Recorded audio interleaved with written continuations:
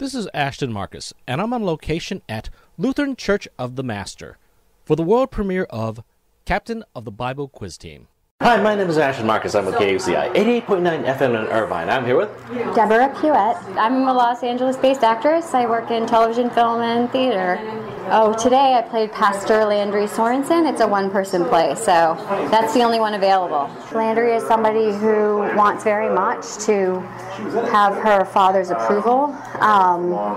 She has found her own way, but has, because of, I guess, the grace of God, found herself back in her father's parish, and has to decide, I guess, how to make her own way. And it's a play about faith and identity and homecoming and death and a lot of things.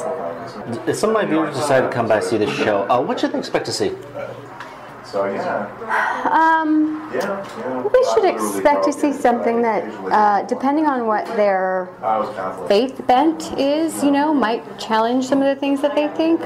Maybe it wouldn't. It really depends on the individual. But I think Tom has written a play that tries to be fair to all sides and really asks the hard questions that we're being faced with today around why we discriminate, against whom we discriminate, that sort of thing.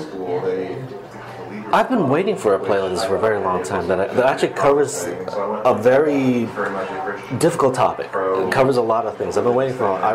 And I remember seeing a show down in La Jolla Playhouse about the guy who actually was Martin Luther King's. He actually organized the campaign. He was actually gay, and he was actually a Quaker, which is very unusual. And I now see why the peace movement was the way it was. It wasn't a violent movement, because if black and white can live together, this gay Quaker managed to reconcile his faith and his sexuality in a very peaceful way. Well, I mean, if you ask me, Jesus, that's what Jesus was all about. And I side with Pastor Landry. Also, I was always wondering how Jesus would be welcomed in this world. If, a guy who lived with 12 men,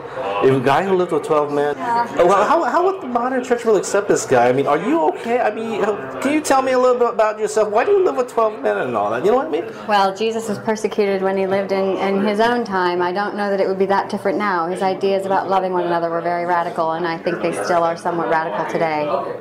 Okay, well, thank you very much for being on the show. I enjoyed your performance. Thank you so much. It was nice to talk to you. Captain of the Bible Quiz Team will be playing at Lutheran Church of the Master from August 28th to October 3rd.